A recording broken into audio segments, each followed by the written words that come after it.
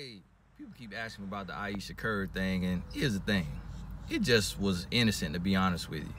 She just kind of naive to the fact of male attention. Like, she doesn't even realize what she was asking for, doesn't even realize what she was saying, and she kind of articulated what so many women, 80 to 90% of women would feel if no man looking their way, no man shooting their shot. But she just doesn't understand why men aren't.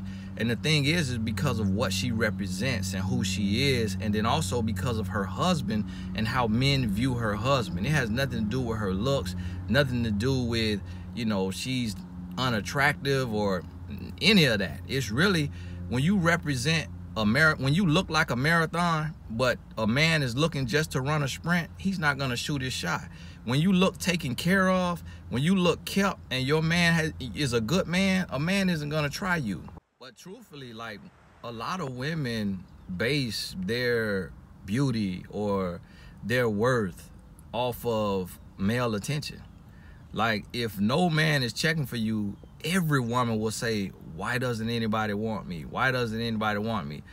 That's a total different question if you're a single woman, though. Ayesha asking that as a married woman just because she sees women want her man, and she wondering why don't men want her? Like, we both human, we both attractive, we both successful, so why are women coming at you and men not coming at me? And the thing about it is, what you have to realize, the women going at Steph trying to be rescued. They don't have any self-worth. They don't have any self-respect. See, the man is not going to approach you because he's not trying to be rescued. And a man trying to be rescued knows that he would not be attractive to you. So the dynamics are different. That's all it is. Another point is that men know men. Like, if a man respects a man, we respect Curry's lifestyle. We respect Steph's, you know, his money. For most men, his self-worth is his net worth. His net worth determines his self-worth. So when you see a rich man, financially rich, men assume this man has it all. He has everything. So if you have everything and you giving everything you have to your woman, like, that means your woman has everything. So that means your woman has no deficiency, no void. And we know you have a sex drive, so we know you sleeping with her, and you therefore, you know, that you with her, you attracted to her, you keep having kids with her. So men don't see any voids. Men don't see any openings to slip in there.